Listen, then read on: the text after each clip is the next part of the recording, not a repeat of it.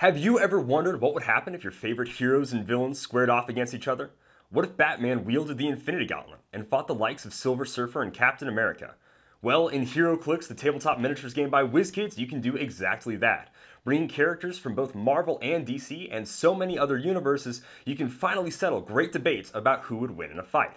But before you can do that, you have to learn how the figures themselves work, so let's jump into it. So what makes Heroclix so unique is their clickable dials. It shows how their combat values and powers can change throughout the game. So, let's take a look at Spider-Man. This is where you'll find a character's point value. In Heroclix, the typical build total for a team is 300 points, meaning we'd have 240 points left after we include Spider-Man.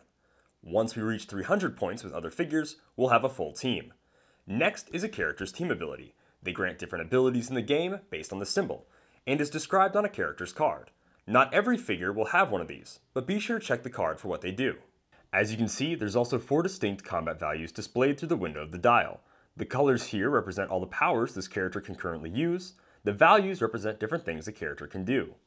The first number on a character's dial is movement, representing how many squares they can move on a Heroclix map.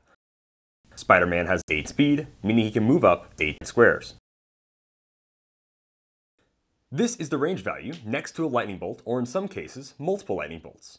Range represents the maximum number of squares a character can be from its target when making an attack. The lightning bolts represent how many characters a person can target when making an attack.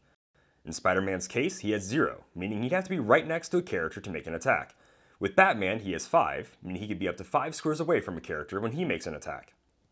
Next is a character's attack and defense values. These numbers will be what is used to determine how high you need to roll to hit with an attack, or be hit with an attack. In Heroclix, you always roll 2 6-sided dice when making an attack. For example, Spider-Man is going to punch with his 11 attack against Batman's 18 defense. In this scenario, we would need to roll the dice, add it to the attack value, and have a total equal to or greater than Batman's 18 defense for the attack to hit.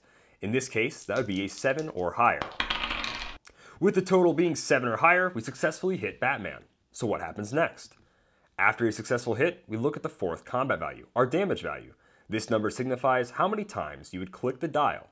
In this case, Spider-Man has 3 damage, so we click Batman 3 times.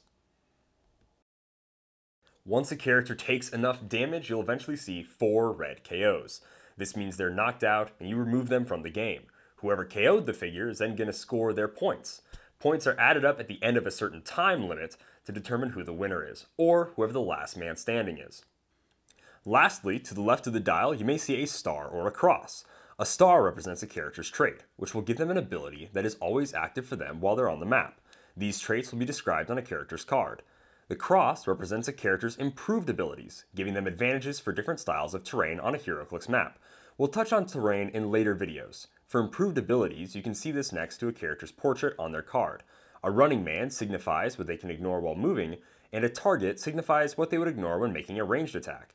For more on this, check out the Heroclix rulebook or stay tuned for more in our series. I know we just covered a lot in this video and there's still more to learn, but don't worry, I have a feeling that you're going to be able to pick it up pretty quickly as we go on throughout this video series. The next video, we're going to talk about setting up a map, building teams, and taking your turns. Heroclix has been an amazing game for 20 years, and I can't wait to help you have your first battle.